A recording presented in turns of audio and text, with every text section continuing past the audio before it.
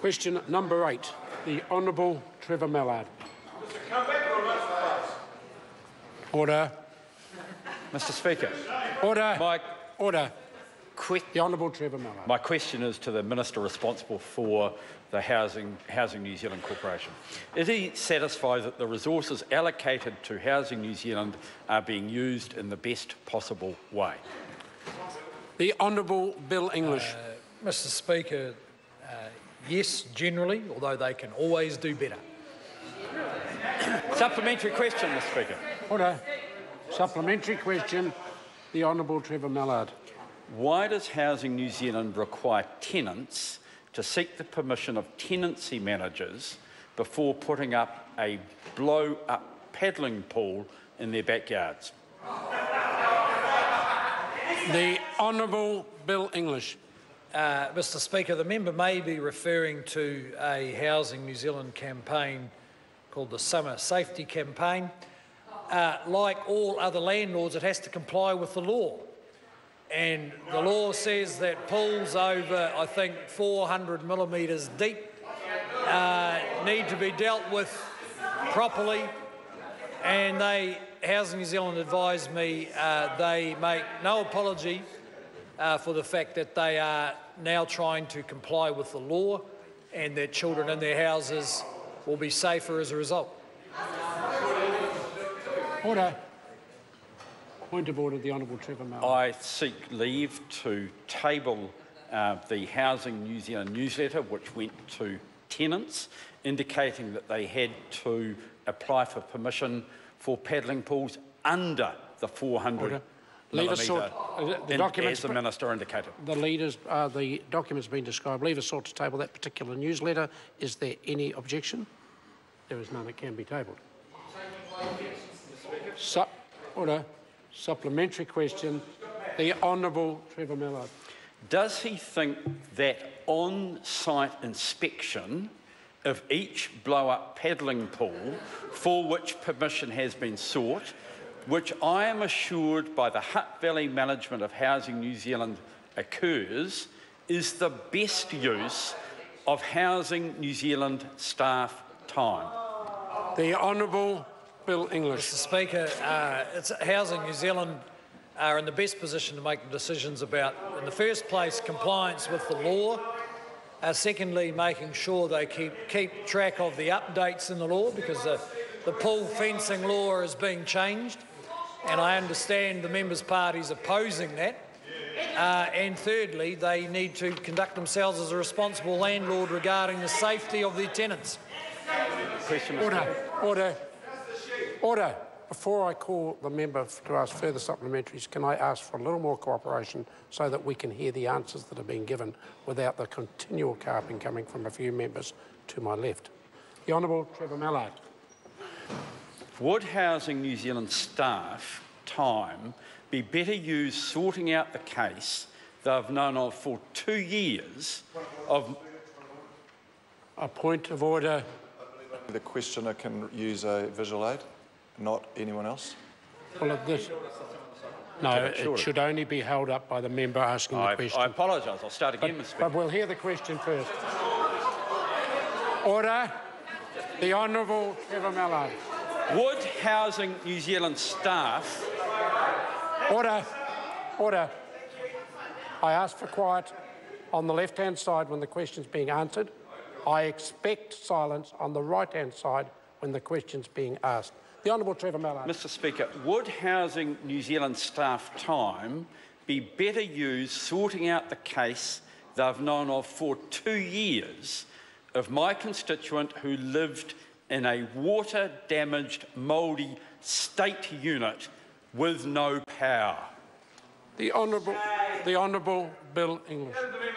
Order. The question's been asked. The Honourable Bill English. Mr Speaker, I'm advised by Housing New Zealand they are having some challenge verifying the members' assertions. It's certainly well outside, the circumstances he describes, of course, are well outside policy.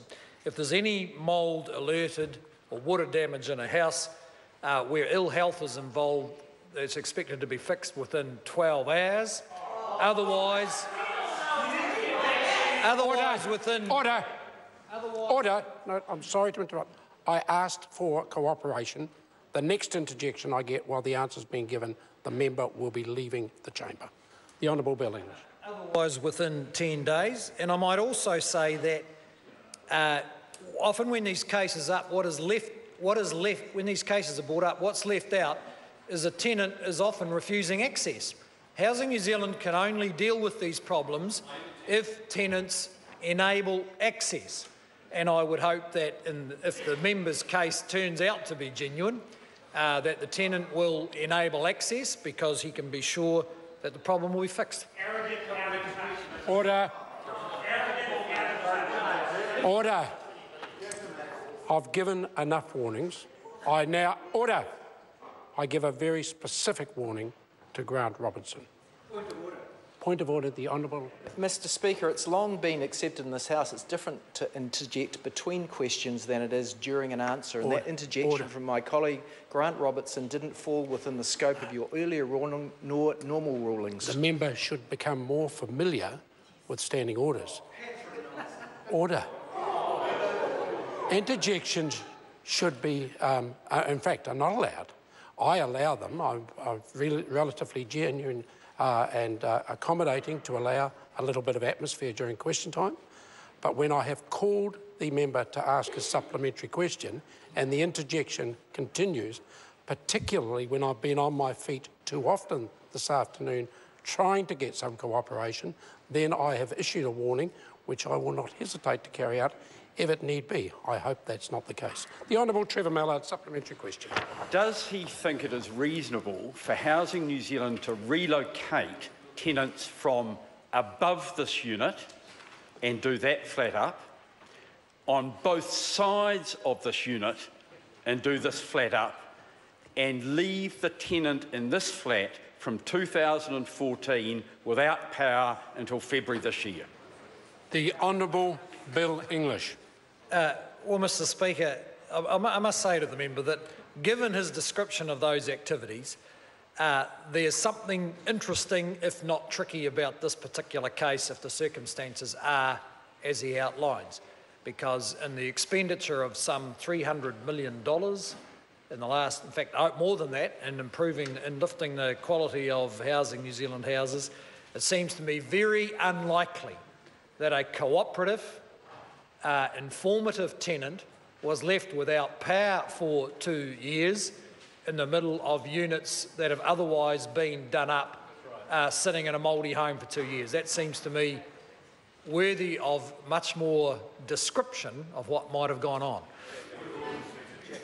Point of order, the Honourable Trevor Mallard. Mr. Speaker, I seek leave to table two photographs of a unit in which this government failed its duty of care to their tenants. Order. I don't need the description that's been given. I assume the member seeking leave to table the two photographs that he's used as visual aids through the... Yes. I will put the leave. Leave is sought to take... Point of order. No, you don't like these points of order, but it would help the House enormously if we were to know that the photographs would be verifiable by an address being put on them. Right. Of order, Mr. Speaker. Hear from the Honourable the Housing New Zealand are aware of the address. They were aware of it in February. Order. This matter is easily resolved for me. I will put the leave and the House will decide. Leave is sought to table those particular photographs. Is there any objection to them being tabled? There is objection. Order. Oh. Point of order, the Honourable Trevor Mallard. Mr. Speaker, I seek leave of the House to table a file note on the case indicating the names of the two Housing New Zealand officials who visited this flat in February. The source of the file note? It's my file note of the case. Order. Order. Well, order. Mr. Speaker. No. The document's been described. I will put the leave and the House will decide. Leave is sought to table that particular file note. Is there any objection? There is. Supplementary question, Derek Ball. Supplementary to the Minister. Order. Again, I've called Derek Ball. Thank you, sir. Supplementary to the Minister. Will he support New Zealand First's one strike and you're out for life policy for tenants who contaminate their state homes with pee? Or is he happy with current government process that those tenants can be back in another state house to contaminate it within 12 months of being evicted. Right.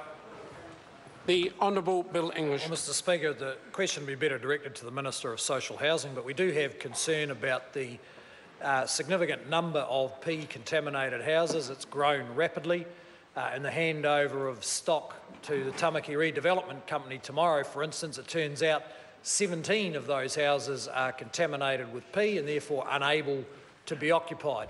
And I think it illustrates the challenge of dealing with some of our reckless, irresponsible and criminal tenants. So we would, I'm sure the government would consider support for firmer measures for dealing with such tenants.